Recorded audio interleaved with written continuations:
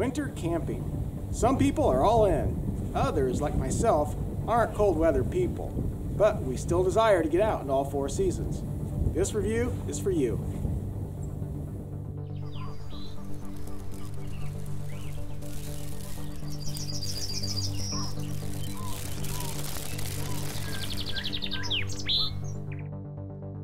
The truly hip people will spend the money on a good hammock system, complete with cold weather underquilts and top quilts.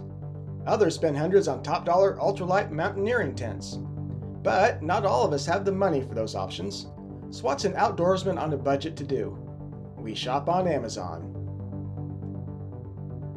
I was looking for a 2-person, 4-season tent that wouldn't break the bank. One in particular kept popping up. It was China-made, as most budget gear is. There are several brand names that all offer the same tent. I settled on the Flytop 2-person, 4-season backpacking tent. Others offering virtually the same tent included winterial, mounchain, riorand, geertop, and others. They each come with an average rating of 4 out of 5 stars, and all come in under $100. At a little over 5.5 pounds, the tent isn't exactly ultralight. However, it is considerably lighter than my other backpacking tent, a Celtic Gunnison 3-man that comes in at about 7.5 pounds. When packed, the Flytop is about 6.5 inches wide and 18 inches long, also smaller than my Kelty. So while I bought this for winter camping, it may become my go-to tent, if it proves durable enough. Floor dimensions are 59 inches wide by 83 inches long, with a ceiling height of 45 inches. With the rainfly installed, the vestibule areas are more than enough for 2 backpacks.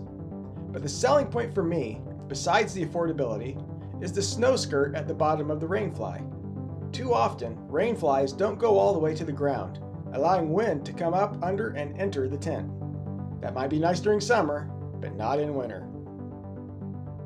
As you can see, I'm not putting out the lines to tie it fully down right now, but it is fully covered.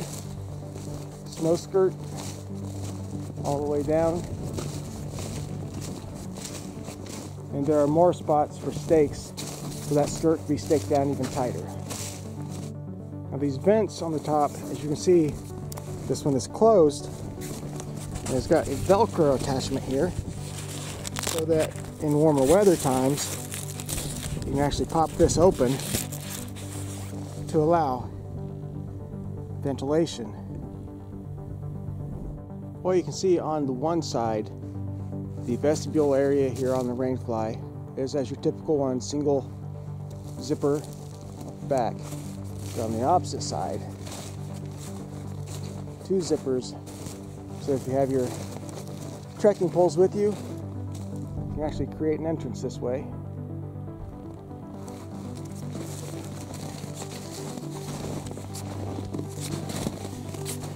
You get an idea of how much space you've got in here. So on the inside of a Flytop tent, actually looks like it's got more than enough room for 2 people in here. So sitting inside the tent here, it's actually very spacious for being still 2-person. It's full coverage all the way around. There's your typical bathtub bottom. So, is the Flytop 2-person 4-season tent worth the money? At an average of $85 on Amazon, it is at least worth a try. Of course, there is a lot more to winter camping than just a tent, but paired with an insulated ground pad and a cold weather sleeping bag, it should do fine for the budget outdoorsman. Links for my cold weather gear are in the video description, and if you found this review informative, be sure to give it a like and subscribe to my channel. Rock on!